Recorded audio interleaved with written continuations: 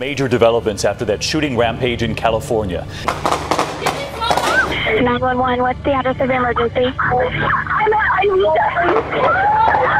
Hello? Medic 236, I just tell you, got a gunshot wound. Victor, we got another gunshot. Victim at shot fired, shot fired. I will take great pleasure in slaughtering all of you. You will finally see that I am, in truth, the superior one, the true alpha male.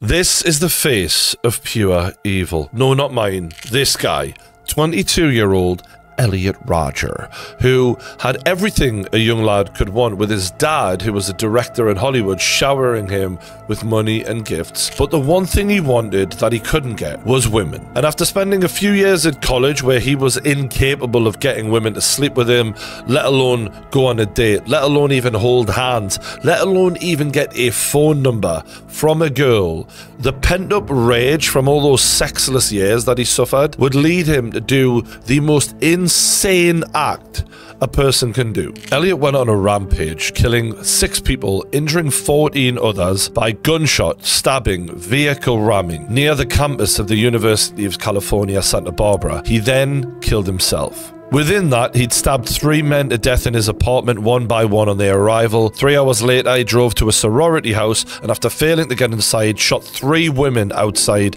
2 of whom had died. He then drove by a deli, shot a male student to death inside, and then he began to drive through Isla Vista, shooting and wounding several pedestrians from his car, striking several others with his car, exchanging gunfire with the police after he was injured at the hip. He then crashed his car into a parked vehicle and he was found dead inside with a self-inflicted gunshot to the head. And the fascinating bit is he documented his descent into madness with a series of YouTube videos bemoaning being a virgin. We are going to watch some of these videos and react to them because this is one of the craziest stories I've ever heard. Hey, Elliot Rodgers here. I'm just contemplating about my life and how unfair it's been lately. It's been unfair for the last 8 years, ever since I hit puberty, ever since I started desiring girls. But they never desired me back. It's interesting that the first thing he complains about is entering puberty. Think about his life before then as a rich kid with a Hollywood director dad. Everything he wanted would have been given to him. Also, bear in mind, he's 22. He's still young. Life has been a living hell since then. Dramatic. Here I am, taking lonely walks through a park. Right now it's spring break. Everyone else my age is out having fun with their friends and their girlfriends. Let's have a look at what it would have been like for other people.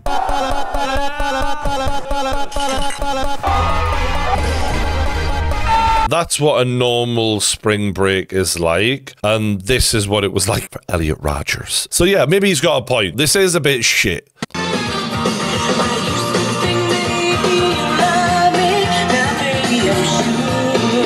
What type of 22-year-old listens to this sort of music? They should have known he was a serial killer right then. I'll notice he panned up for the sunshine bit there. Director like his own man. This one's titled, I'm Awesome. I'm getting major Luca Magnotta vibes for all you Don't Fuck With Cats fans out there. I'm actually surprised girls were what he was into.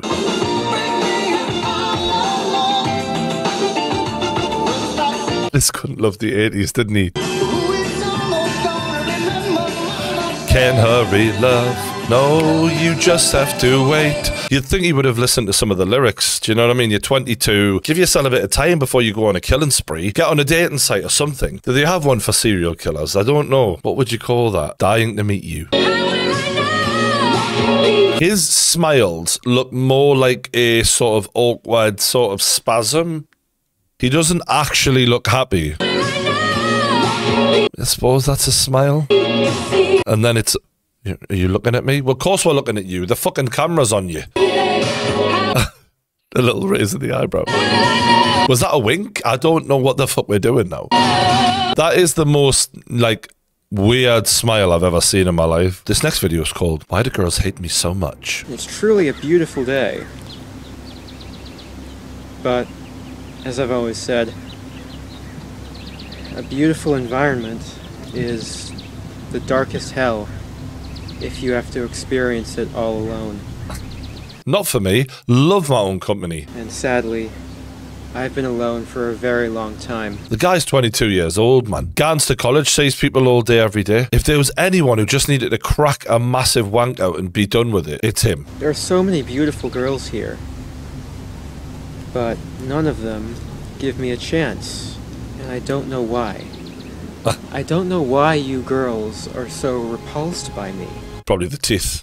Be honest with you. No, look, it may be the hair as well. The hair is definitely needing a good old trim. Dress sense ain't up to much either, if we're being honest. I do everything I can to appear attractive to you. I dress nice. I'm sophisticated. You're just using these generalizations that absolutely mean nothing. I have a nice car, a BMW. Now, he's got a point with that one. I can't actually argue, because if you've got a BMW at college, it's usually... it's happening for you. So yeah, that should tell him more than anything that he's repulsive. I'm polite. I'm the ultimate gentleman. And yet, you girls, you never give me a chance. I don't know why. You know, I put a lot of effort into dressing nice. These sunglasses here were $300. Giorgio Armani. So I'll put them on. Yeah. See? We've all met lads who had a little bit of this in them. There was always that one lad who just could not fucking fathom why women didn't give a shit. Now he's just standing around in the middle of a road somewhere showing off his Giorgio Armani sunglasses there. See? Hold on. Oh. Car. Oh. Here's the car coming up. Oh. Sorry, what's that? Oh, the directions. Yeah, go down that, turn the left, and then the next on the third one. Yeah, champion. What was I doing? Nothing, mate. Nothing. Just doing a bit of bird watching, something like that. See? Look at how fabulous I look. Guy in the rear view mirror, like, what the fuck is he doing? I feel so invisible as I walk through my college because none of the girls there pay attention to me. So many beautiful blonde-haired girls walking around. Loves the blondes, doesn't he? Your cascading blonde hair. He uses words that, yeah, cascading. Maybe just try and sort of speak ordinarily, mate. I mean, I'm trying to give him dating advice here. What the fuck's wrong with me? The guy's dead, but you know what I mean? I'm 22 years old, and I've never had a girlfriend. I'm still a virgin. I've never had the pleasure of having sex with a girl, sleeping with a girl, kissing a girl. I've never even held a girl's hand. The thing is, I do understand that this could fuck some lads up royally, but this level of self-pity is fucking dangerous. And that's just such an injustice because I'm so magnificent. He has that major blind spot that a lot of psychos do, where it's like, okay, nobody wants you, why not? It's a buyer's market. If they wanted you, they'd have you, they'd be all over you. So clearly you are the problem in this, because there's a whole boatload of them. You've just said how many pretty girls are at your uni. None of them want you. Sorry if this is triggering any lads out there watching. Sorry guys. It's a fucking just dawned on it. None of them want you, yeah? And we see this time and time again in modern society where people just deliberately don't want to accept that they are the problem. And that pisses me off because I should be the one with the girls. Why? I mean, look at me. I'm gorgeous. Why won't you give me a chance? This is insane. They could have saved someone's life if they had picked up on this. I was doing my shopping and I see this like disgusting looking loser. There's this nastiness within them, isn't it? He says these little things like, I was all alone, which I always am, which makes me feel so miserable. And you almost sort of think, oh, is there a bit of humanity in there somewhere? But then it's that darkness within him, and he immediately comes out and says things like, there's this disgusting loser. It's funny because I've seen this clip online where there was this Hollywood guy talking about how they define a hero from a villain, and ironically they all start with the same problem, which is trauma, and it's how they respond to trauma. The villain wants revenge on the rest of the world for what pain they've been through, whereas the hero wants to make sure that no one ever go through that again, and then they will protect the weak from that. And it's a very real thing, and we're seeing it with this kid right now, of turning his pain into fuel to inflict more pain on the rest of the world. Well, he's a loser in my opinion. And he walks in with these two beautiful blonde girls at his side. Sounds like a loser to me. Yeah. The jealousy of this kid is absolutely palpable. It's like the fuel on the fire. It's not just that he can't have it, it's watching other people have that happiness that's driving him insane. I couldn't believe my eyes. I was so insulted by that, because I should be the one with the girls. Alright, why is that? But you never give me a chance. Why is that? If you just give me a chance, Why get should to I? know me, Why you'll should I? see that I am worthy of you. Oh, really? Why? Because I am. Oh, right, okay. He knows that he is not what people want, and he knows why. He just doesn't want to face it. So he says vague things of, I am great, I'm magnificent, I'm gorgeous, I'm beautiful. None of it means anything. And that's what's solely driving him mental, is because he understands the truth deep down. He just doesn't want to face it. That's why he's doing those videos, partly, is to rewrite how he views himself by portraying this version of him, which is a bit of a character. I've got no doubt that when he's off camera, he is a sobbing little mess who feels utterly embarrassed and ashamed of who he is. But on here, he tries to play it off like the villain. Enjoying a nice vanilla latte. Thinks he's very interesting. Oh yeah, that's nice.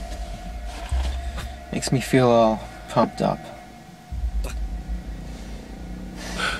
Those little looks to the camera, he's constantly wondering, how is this being perceived? How am I coming across? What will people think when they watch this? Ego maniac. I've been doing a lot of thinking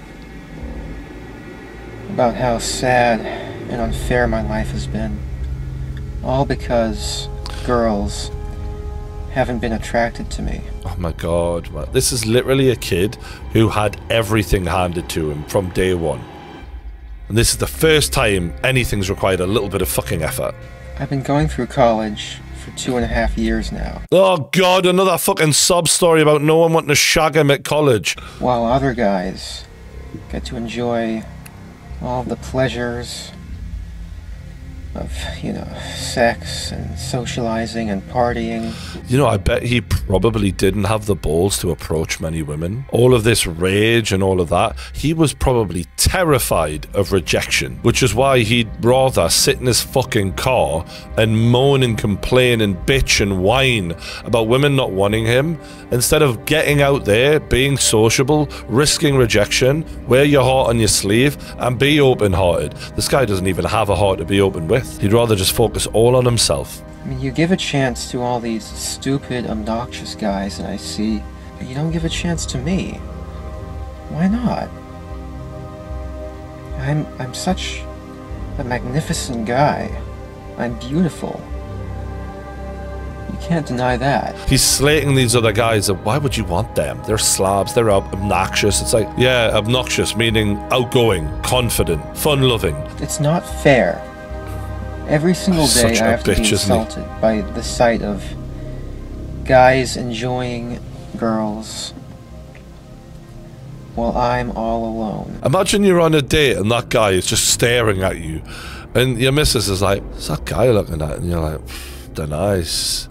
So must be enjoying sort of young love. Must just be happy for us. Do you know what I mean? And this guy's fucking gritting his fucking teeth, gritting his fucking fisting, and I'd fucking love it if they died right now. Those beautiful blonde girls should be walking with me. It's another one. Not those brutes. I deserve them more. Why? Why do those horrible men get to experience the love and affection of such beautiful, heavenly girls? Heavenly. Well, I've had to rot in loneliness all my life. It's not fair. It's such an injustice. This guy is such a little whiny bitch. I'm just admiring the view from my father's house right now. This guy literally grew up in privilege. Imagine that was his son as well. Fucking hell. You know you're fucked up if this kid came out here, don't you? I can hear some kids playing down there. I'm gonna go and kill them later. I wish I could be a kid again. Those were the happy years. Hey, Elliot Rodgers here. I'm just sitting in my car right now, enjoying the view of the beach. And my view has been ruined by this sight right here. Is he on about the bins? Sitting right there on that bench Yeah. is a young couple. Oh, he wouldn't like that, would he?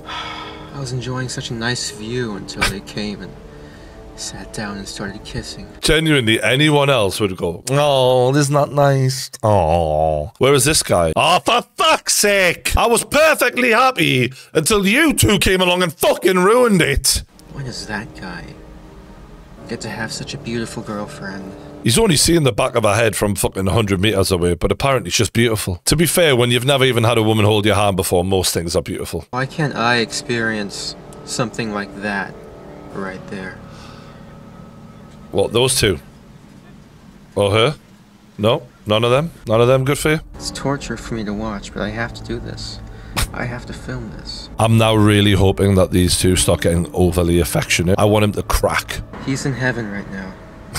He's probably just sitting like, just going for a little bit of a wander. Maybe we'll grab some fish and chips afterwards, going home for a shag. Because no beautiful girl wants to be my girlfriend. That's true.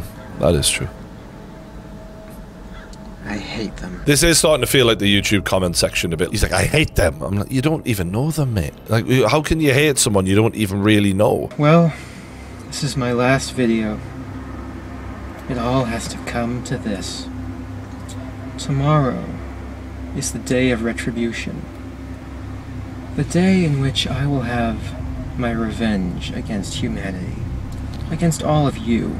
We need more Disney movies where people die at the end and things aren't a happy ending. Because too many people grow up with this expectation, this demand of, I will have my happy ending. I will get the girl. Everything will work out. Things are going to be perfect. And it leads people to have fucking breakdowns when reality hits and life sucks. I don't know why you girls aren't attracted to me, but I will punish you all for it. You're not going to punish them all for it. Actually, you're just going to kill a few people, make a few families absolutely heartbroken, and then everyone else will go on about their lives as if you never existed. It's an injustice, a crime, because I don't know what you don't see in me. I'm the perfect guy. Literally pre-rampage, the day before going off and killing a load of people. I'm the perfect guy. I will punish all of you for it. His attitude here is, if I can't have you, then I will destroy you. And you would be shocked. The older you get, the more you see this kind of attitude in society, men and women, where everything is disposable. And I will slaughter every single spoiled, stuck-up, blonde slut I see inside there. You will finally see that I am, in truth, the superior one. The true alpha male.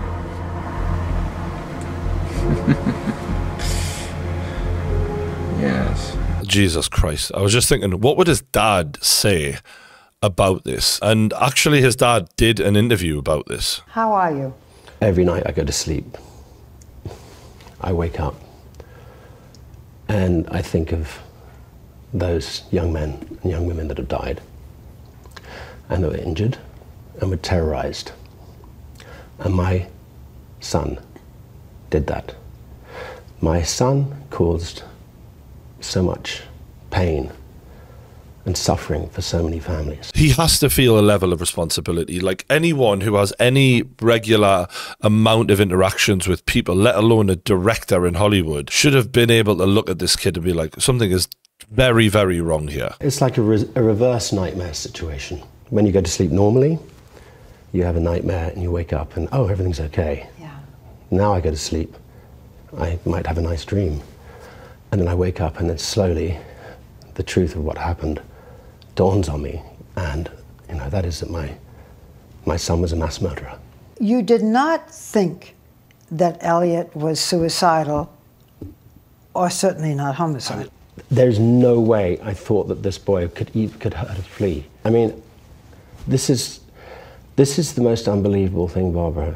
What I don't get is we didn't see this coming at all. You had him in therapy for a decade before this happened, so you knew he wasn't great. Is when you have somebody who on the outside is one thing and on the inside is something completely different, and you don't see it. So he'd seen multiple therapists since he was 8 years old. And he'd even gone as far to create a manifesto, which was 107,000 words, called My Twisted Worlds, The Story of Elliot Rodgers.